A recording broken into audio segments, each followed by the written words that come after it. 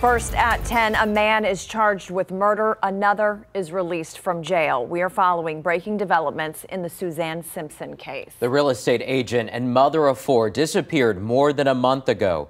Tonight, her husband, Brad Simpson, is accused in her death.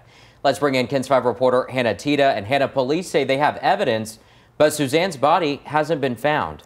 That's right, Henry Nieces. Authorities say they have proof Brad Simpson killed his wife back on October 6th, but they are not releasing exactly what the evidence is. That information is sealed by a judge until December 7th. Today, Olmos Park Police and Texas DPS held a press conference to announce the murder charge.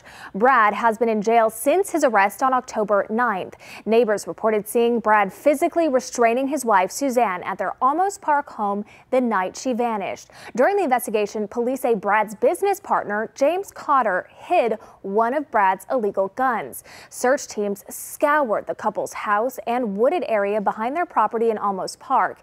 They dug through a landfill and they were seen at the couple's property in Bernie. But that search has also taken law enforcement to the Bandera area. They haven't said exactly where. It's unclear what investigators have uncovered, but police say they are still looking for Suzanne's body.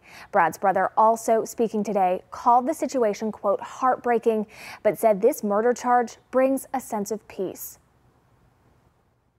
This helps us come to terms with the reality that Suzanne is no longer with us, allowing us to continue the difficult process of grieving and focus on rebuilding our lives for the sake of the children and our extended family. Meanwhile, James Cotter was released from jail this afternoon.